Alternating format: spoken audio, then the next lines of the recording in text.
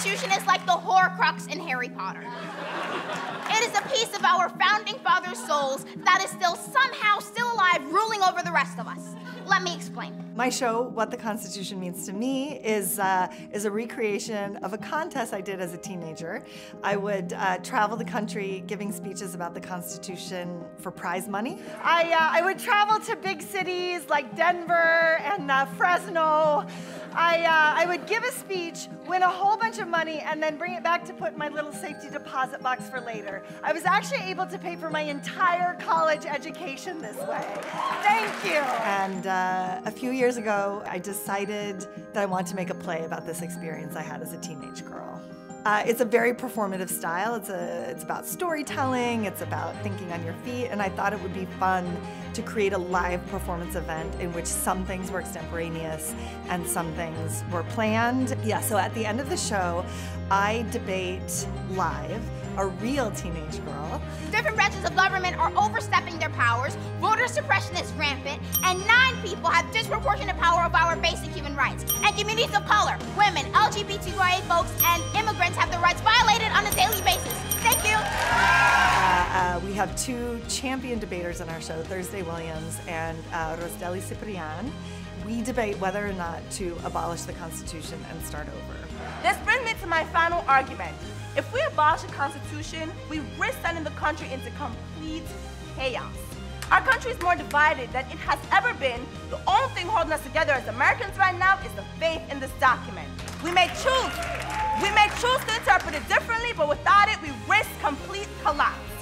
I listened to Griswold versus Connecticut, which is the case that made birth control legal in 1965. The thing I noticed when they were arguing this case is how uncomfortable they all were talking about women's bodies, talking about sex, talking about birth control. I started to realize that most of the protections we are guaranteed as, say, women or trans folks or people who are not white, people of different abilities, are not specifically laid out in the Constitution in any concrete way. Judges, as a kid, I believe this document was a tool of justice. I knew it was created by slaveholders, by people who did not consider most of us fully human.